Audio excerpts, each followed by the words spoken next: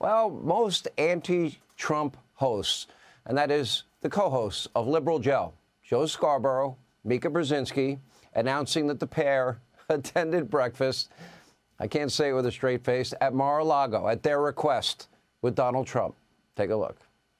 Joe and I went to Mar-a-Lago to meet personally with President-elect Trump. It was the first time we have seen him in 7 years.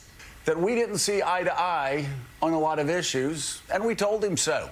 What we did agree on was to restart communications. In this meeting, President Trump was cheerful, he was upbeat, he seemed interested in finding common ground with Democrats on some of the most divisive issues. And for those asking why we would go speak to the president-elect during such fraught times, especially between us, I guess I would ask back, why wouldn't we? All right, they must have spent 3 days working on what they were going to say after they had that meeting. All right, a few days ago, these two far-left radical hosts were comparing Trump to Hitler, calling him a racist and sexist and fascist, and now they're kissing his ass, sucking up to him, and having breakfast at Donald Trump's house at their request. Really? Mika said the election was literally a battle of life and death. For 8+ long years, these two Trump haters have filled their morning program with anti-Trump hysteria, conspiracy theory after conspiracy theory. I could fill an entire 3-hour show. I could do 3 nights in a row just playing clips of their insane, over-the-top, anti-Trump rage, hatred, name-calling, conspiracies. I am being gracious in the spirit of joy.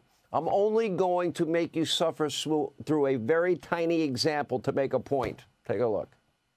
I could go back and talk about Nazi Germany, and I do it without any concerns whatsoever. And if people can't start drawing the parallels, well, you're just stupid, or you have your head in the sand, or you're one of them. It's just staggering that people that I know, people that I grew up with, could still even consider voting for this autocrat.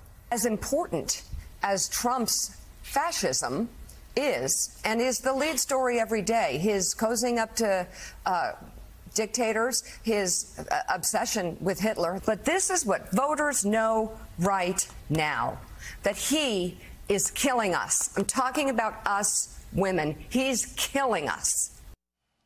Killing him. The big question tonight is, why would you want to be with the murderer Adolf Hitler, Joseph Stalin, and Mussolini? After all that, I'm not sure why Donald Trump would meet with Joe and Mika. Maybe the president does want to be magnanimous. Maybe he wants to bring the country together.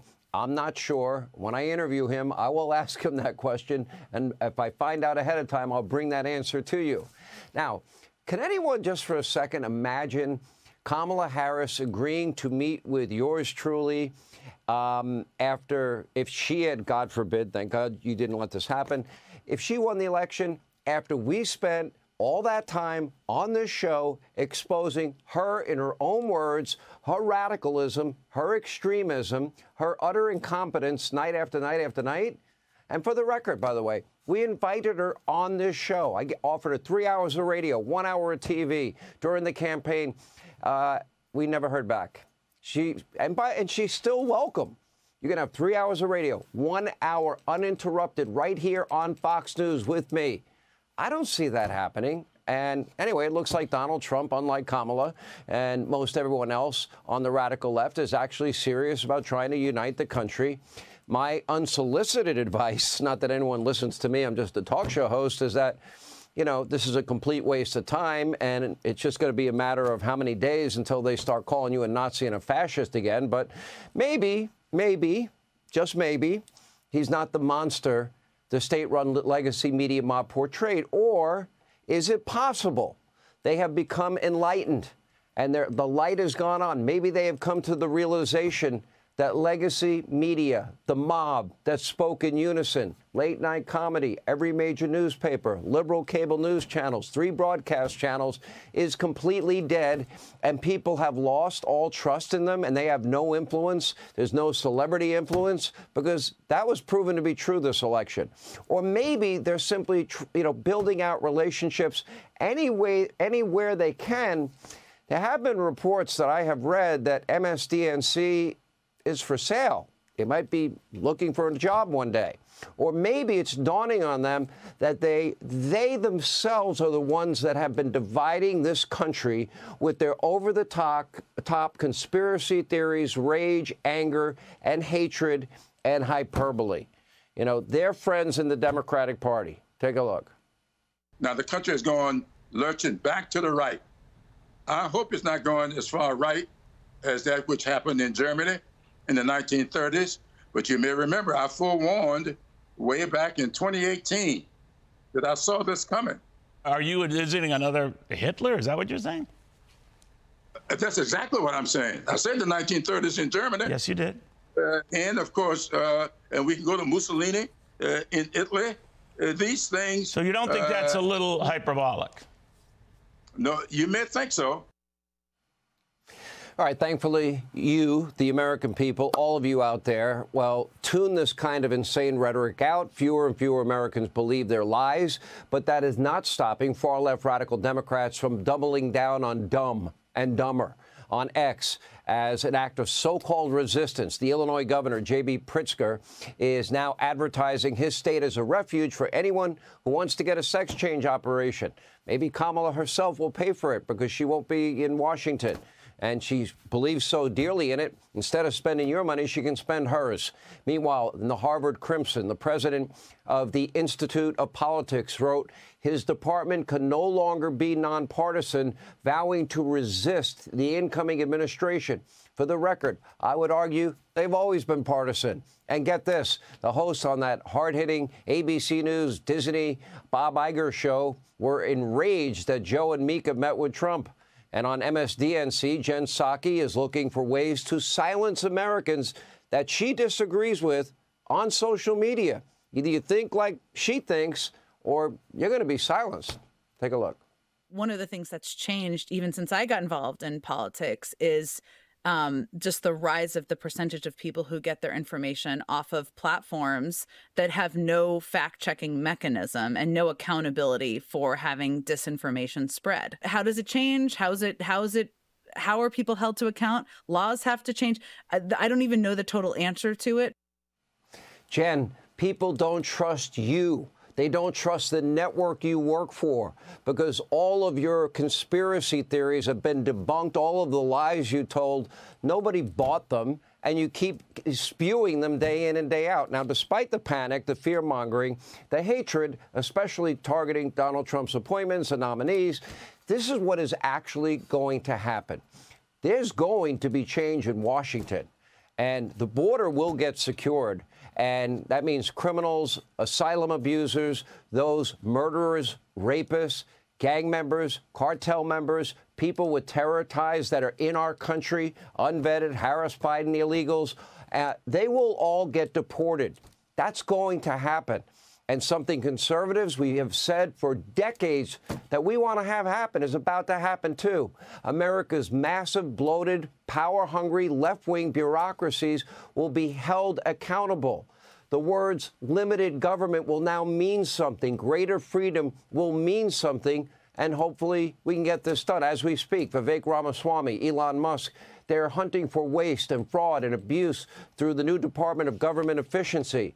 An op-ed in the Wall Street Journal recommended that they start by tossing the Federal Communications Commission, the FTC, the SEC, the Department of Agriculture, the Postal Service. Yeah, give it to UPS. Give it to, give it to anybody except them.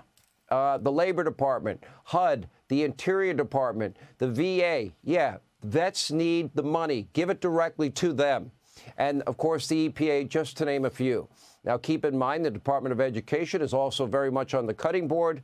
Let the states run it with standards, get woke out of schools, and go back to reading, writing, math, science, and real history. So let's be clear. This doesn't mean important services will go away. Democrats, the legacy media mob will lie about what is about to happen. It is going to be an earthquake that has been needed and necessary and discussed for decades in Washington to change the country for the better. And things are not going to be business as usual with a bunch of bureaucrats in Washington. And they will resist themselves, and they will do everything in their power to stop Donald Trump from making changes this country has needed for a long time. And by the way, they would just be managed on the local level, the state level, without an army of Washington bureaucrats, highly paid, writing regulations and getting in the way, telling you what refrigerator you can have, what washer and dryer you can have, what car you're allowed to put in your driveway, et cetera, et cetera.